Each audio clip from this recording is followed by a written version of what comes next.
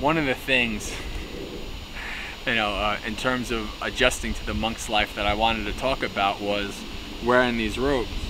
And there's a lot of things to talk about wearing the robes, but one of the things that really struck me over 10 months of wearing these robes is that one of the greatest lessons in impermanence for a monk are these robes. And I'll tell you what I mean. These robes don't stand still. They're always changing.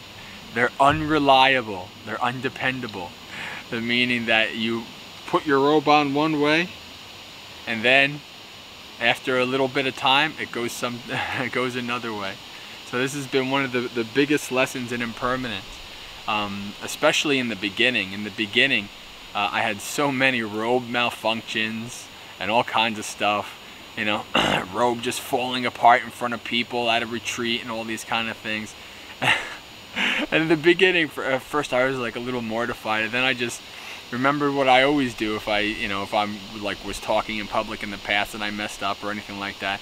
I just laughed at myself because it was funny, and laughing at myself, allowed other people to give a little giggle as well, and it made things funny. But now it's nothing. Now the robe falls apart in front of people. Okay, I've watched what all the other what the bhikkhus do, and I do that. It's not a big deal to just adjust the robe.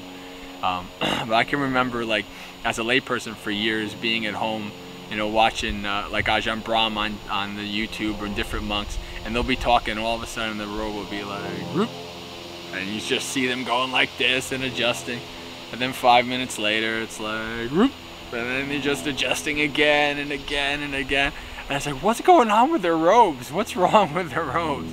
Well, now I know, because it's definitely an interesting lesson in impermanence.